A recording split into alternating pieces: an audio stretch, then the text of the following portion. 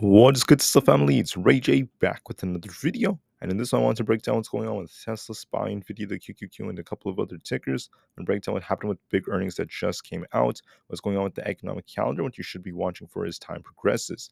But before I begin the devil's information, before I get into any more details, let me just mention a couple of things.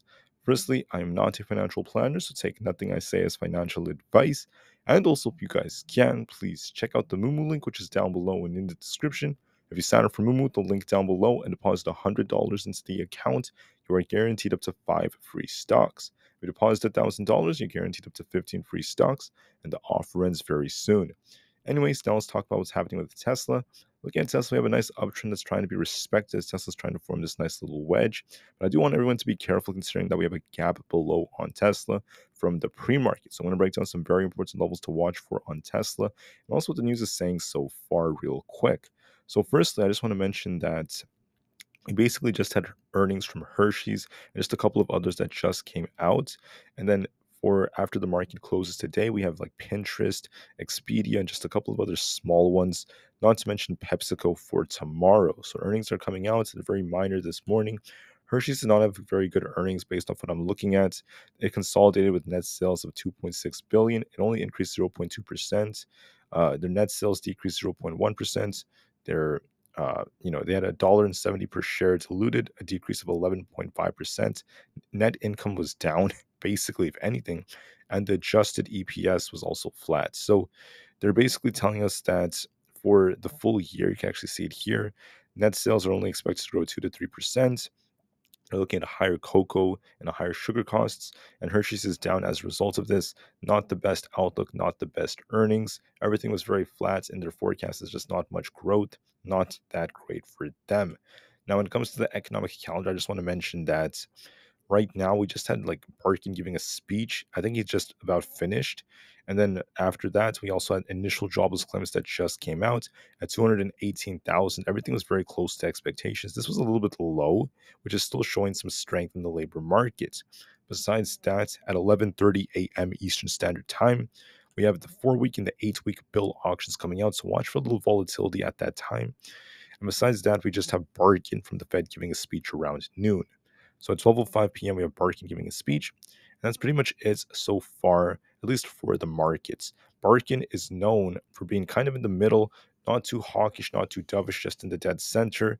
And that's very important because he might not cause much volatility for the market, something too crazy, hopefully. So hopefully this data is not as impactful, doesn't dictate the market as much, and we can see the market just do its own thing. Now, when it comes to Tesla, there's an article coming out that's asking, can Tesla reach 400,000 cells a year with the Cybertruck? And this is basically based off production capabilities and such. So right now, in Q4, Tesla noted that the Cybertruck production capacity was about 125,000 units per year. That doesn't mean that they're producing that much right now, but that is what the capacity is going to become. Now, on top of this, they're also mentioning that Musk was expecting sales to reach 150,000 units a year as time progressed. That is still a real possibility, but they need more time to get there.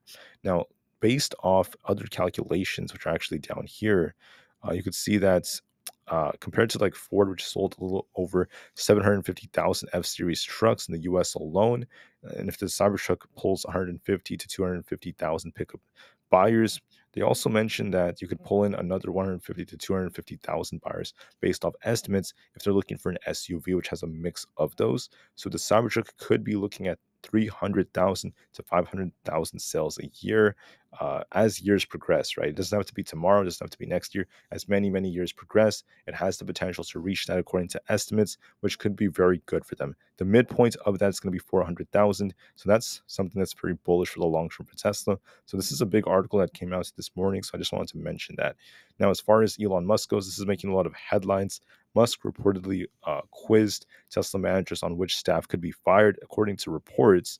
And the last time this happened to Twitter, it wasn't really the best. So what's going on with this? Basically, a lot of these companies have to reduce expenses, and they don't really do this by just cutting, employees' salaries by crazy extents. Typically they just lay off employees because they have to do what's best for their company. And in this case, this is what Elon Musk and the Tesla team could be hinting at. As soon as this news came out, Tesla sank like a rock before it got bought back up. So this is still making headlines. It's not really affecting Tesla as much. So when we open, watch and see if there are any more headlines within the first 30 minutes, and we're going to see how it affects Tesla. Now, I just want to break down something very important. What do I see for the share price? Overall, Tesla is looking bullish. We have a nice uptrend, making higher highs, higher lows, higher highs, higher lows. But one thing that you could note is that Tesla is not going to just go straight up. Just like, excuse me, just like right here in this phase, Tesla was downtrending, but you could see, excuse me, guys, I apologize. We had this range right here, right? We had 182 to 184 as support, and we had this resistance at 190 flat. So what do I see for Tesla? We have a potential bullish wedge that is attempting to form, but we'll have to see if Tesla could hold this. It all depends on if we hold this or not. So if we hold support right here, Tesla, if it manages to just continue to test 190, we're going to look for a breakout. That's like the more bullish case for this thing. Let me just show you this. This is the really, really bullish case. We just break out like this, and then we just start pushing into like the 190s. We could see like 192 plus coming if we get a breakout like that, 192.5. But there's no guarantee it's just going to break out like that because we have this gap over here. That's one of the issues with Tesla. We have this gap here. We gapped up from this point. We also have this gap from the pre-market. So if we're currently at 189, if we end up losing basically 188.5, Tesla is going to come down to fill this gap. So expect a little drop into the 187s, and it might invalidate this and just kind of shuffle a bit. So what do I think is more likely? Are we going to see the bullish case, or is it going to come down first? I'm thinking that it might actually come down a bit, fill this gap, kind of consolidate, and then try to bounce. So I find that to be a little bit more probable, if anything.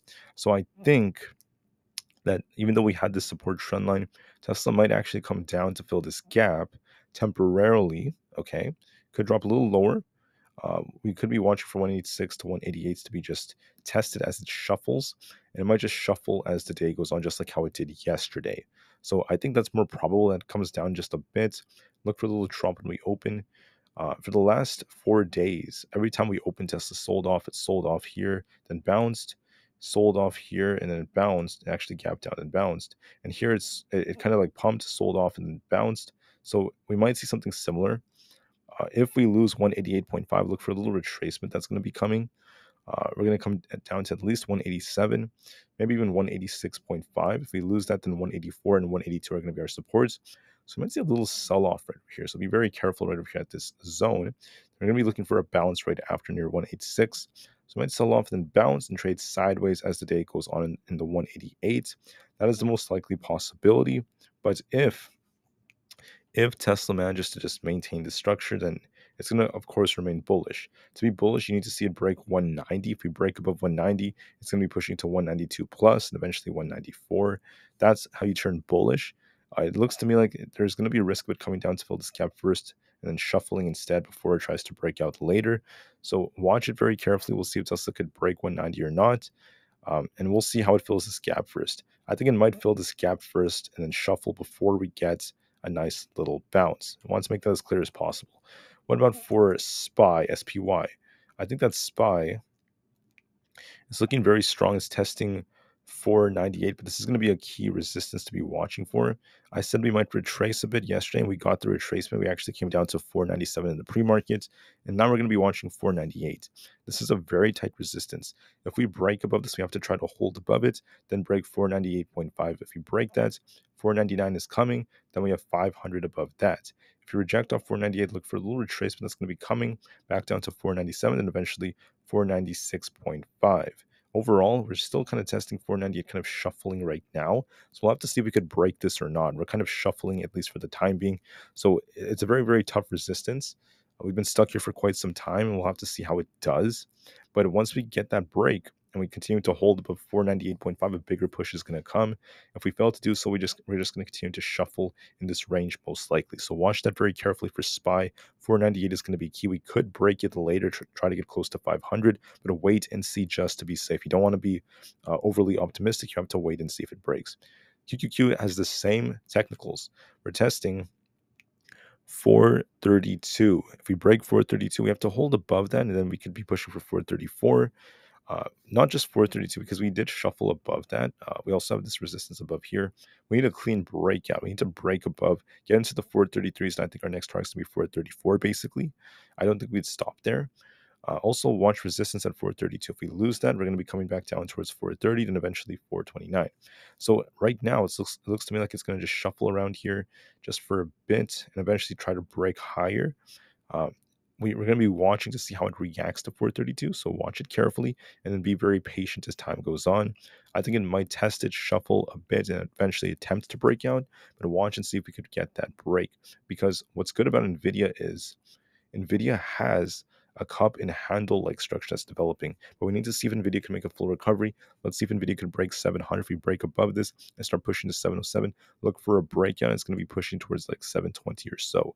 So we have a cup and handle like formation. If this continues to hold up, so far it's doing exactly what we expected. I said yesterday Nvidia might retrace towards 690, then maybe bounce. We managed to hit 695 or 694. Now we're trying to bounce. So we'll see if this holds. If the cup and handle pans out on Nvidia, this is going to drag the QQQ up higher. So make sure you watch this, guys. Do we break 700? If we do so, watch 707 to 710. If that breaks, Nvidia is going to be pumping even more. If you reject off 700, watch it come down to 692, then 687.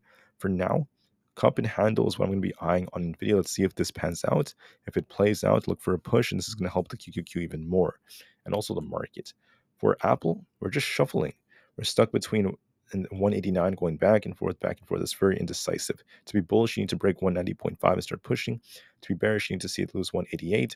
Otherwise, it's just consolidating and may continue to do so today. We'll see if Aapl can try to break above 190, though, so be very patient. Otherwise, it's just stuck within this range. That's pretty much it for the video. So take care, guys. Make sure you're very careful with Tesla. We have a support trend line to be watching for.